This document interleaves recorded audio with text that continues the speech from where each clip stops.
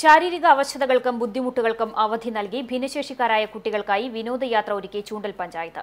പഞ്ചായത്ത് പരിധിക്കുള്ളിലെ ഭിന്നശേഷിക്കാരായ 40 വിദ്യാർത്ഥികൾക്കായാണ് ഭരണസമിതിയുടെ നേതൃത്വത്തിൽ വിനോദയാത്ര ഒരുക്കിയത്. നെടുമ്പാശ്ശേരി ഇന്റർനാഷണൽ വിമാനത്താവളം, സുഭാഷ് പാർക്ക്, ചെറായി ബീച്ച് എന്നിവിടങ്ങളിലെ സന്ദർശനവും മെട്രോ ട്രെയിനിലെ യാത്രയുമാണ് വിനോദയാത്രയിൽ ഉൾപ്പെടുത്തിയിരുന്നത്. കഴിഞ്ഞ ദിവസം രാവിലെ ചൂണ്ടൽ panchayat president KS Kareem flag off ചെയ്തതോടെയാണ് വിനോദയാത്രയ്ക്ക് തുടക്കമായത്. 40 കുട്ടികളും അവരുടെ രക്ഷിതാക്കളും അടങ്ങുന്ന സംഘമാണ് വിനോദയാത്രയിൽ പങ്കെടുത്തത്. ജീവിതം വീൽചെയറിൽ മാത്രമായവരും സഹപാഠികൾ ഓടിച്ചാടി നടക്കുന്നത് കാണാൻ മാത്രം വിധിക്കപ്പെട്ടവരുമായ കുട്ടികൾക്ക് മാനസികോല്ലാസം പകരുകയും അവരുടെ സ്വപ്നങ്ങൾക്ക് നിറം പകരുകയും ചെയ്യുക എന്ന ലക്ഷ്യത്തോടെയാണ് വിനോദയാത്ര സംഘടിപ്പിച്ചത്.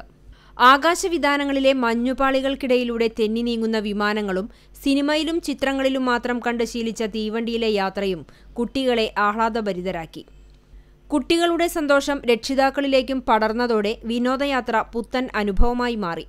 ചെറായി ബീച്ചിലെ സൂര്യാസ്തമയ കാഴ്ചയും ആസ്വദിച്ചാണ് കുട്ടികൾ വിനോദയാത്ര അവസാനിപ്പിച്ച് നാട്ടിലേക്ക് തിരിച്ചത്.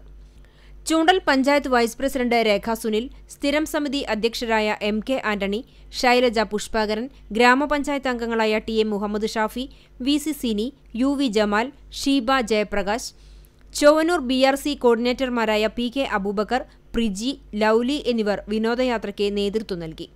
ചൂണ്ടൽ പഞ്ചായത്തിന്റെ വാർഷിക പദ്ധതിയിൽ 60,000 രൂപ വകയിരുത്തിയാണ് ഭിന്നശേഷിക്കാരായ കുട്ടികൾക്ക് വിനോദയാത്ര ഒരുക്കിയത്.